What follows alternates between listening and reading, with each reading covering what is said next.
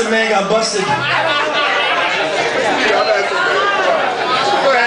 Yeah, I don't know the whole story, but it involves 1,000 hits of acid and security at the airport, I believe. Is that correct? That's correct. It also involved a little jail time.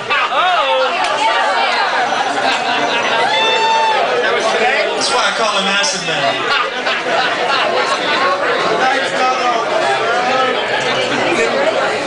He's the you know what I got to say to you though? You are the happiest felon I've ever